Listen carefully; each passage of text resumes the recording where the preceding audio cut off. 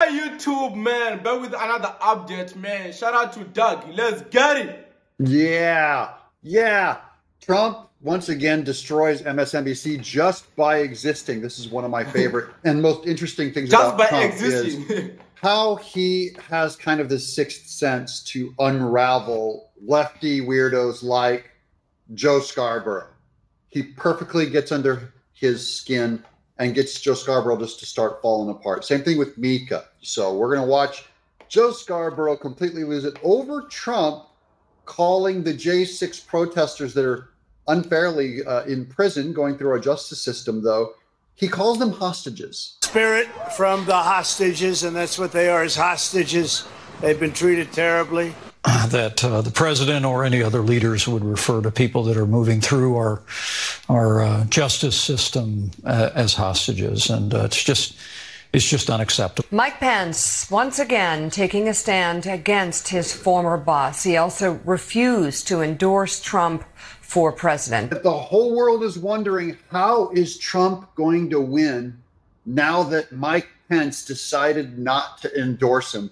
What's he gonna do? Do you think Trump might have actually increased his chances of winning that he failed to get the Mike Pence endorsement? Let me know what you think in the comments below. Let's keep comment going down below, bro. What do you think? Meltdown of Joe Scarborough and Mika at MSNBC. We're looking at news here and around the world, but Donald Trump again, the Republican front runner, who's basically clinched the nomination. Right.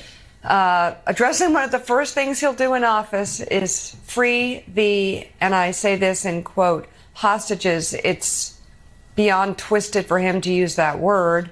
Not surprised. I'll tell you why he does it. She's going, look, we're breaking from world news right now to talk about what Trump said. Trump's getting free advertising, free marketing. Once again, just for using words. He didn't even have to set all this stuff up with the media. He didn't have to say, look, we're going to take over MSNBC for a weekend. He also said the word bloodbath about his election. Again, he uses these all caps words, and suddenly all of the media comes and just starts begging at his table for scraps, and they promote his message for him, and that's how he wins. That's how he's always done it.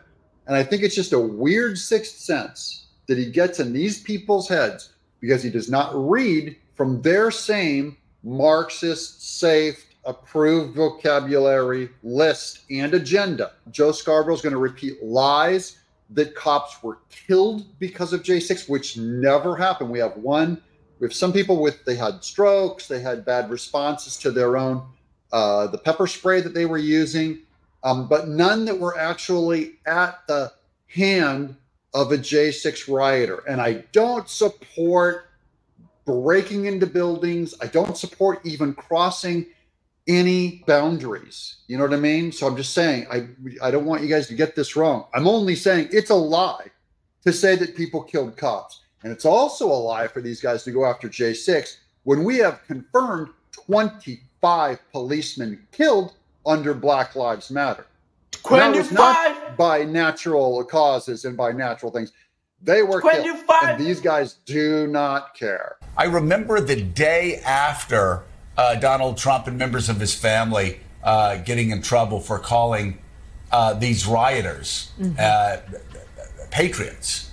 And they backed off. Some of them backed off. Donald Trump now just wading straight in, saying that these people were patriots, and that, you know, others saying that this wasn't a bloodbath. I would just suggest that you talk to the wives, sons, and daughters of those police officers who lost their lives. That's a lie. There's been zero.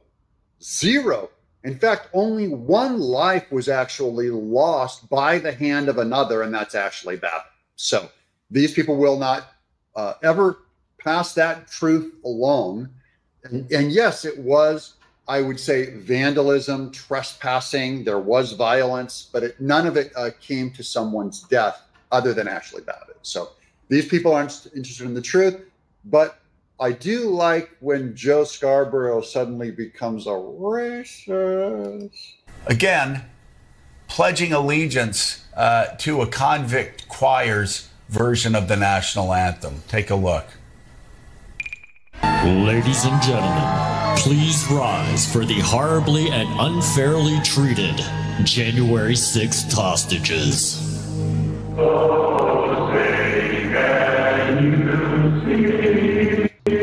That's when the J6ers led the choir, led the singing, and Trump is saluting them, which it's weird because I don't know if it was Soldier. It's weird. One of them said that you can always judge a country by the prisons it keeps, and I Nelson think that if the J6ers Mandela. were in there happy and singing our national anthem, that says a lot about our country. Here comes Joe Scarborough. He's going to have a outrageous racist revolt against the Irish in this country when he does a crude and stereotypical imitation of them.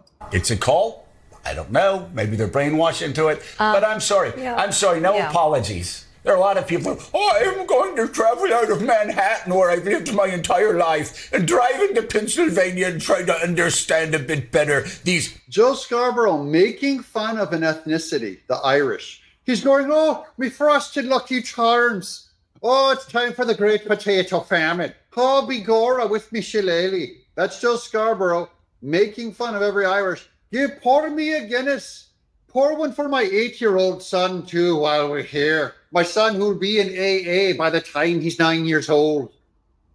Yeah, that's Joe Scarborough. If we're going to call out making fun of Indian people, and you can't go around making fun of Indian people, can't make fun of the Jamaicans, him got a natty dread.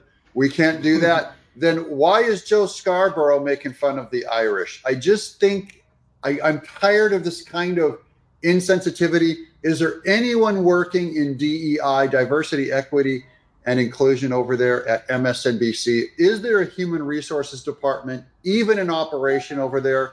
Someone please turn these people in and send them to immediate sensitivity training for the Irish audience. The Irish are tired of always being called out for being Catholic with the Irish Republican Army and shutting up all their violent things with their shamrock and their shillelagh and their frosted. No, you don't have to really drive from the Upper East Side to Scranton to figure out these are people that want an autocrat. These are people who don't like American democracy the way it is because they understand that they lose a fair fight. They don't want a fair fight. They don't want a fair political fight. They want to accept election results when they win, and they want to start a revolution when they lose. He's given away the Democrat playbook again.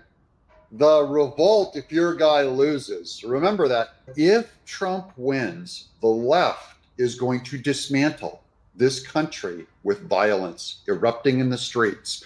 And their judges are going to look past it. You already know they all get excused. There'll be no Jace. They'll do the exact same thing as the J6ers. In fact, they will go and storm the Capitol and they'll burn it all down. They'll kill 50 cops and nothing will happen. It'll be called, oh, I can't believe what Trump did to make them all be that violent. The press has got to wake up and start saying, let's try to understand who these people are. It's time to wake up with your corned beef, cabbage, St. Patrick. Get your soda bread out, St. Patrick, and get your cabbage, have your steamed soft cabbage. I'm Doug in exile. Hey,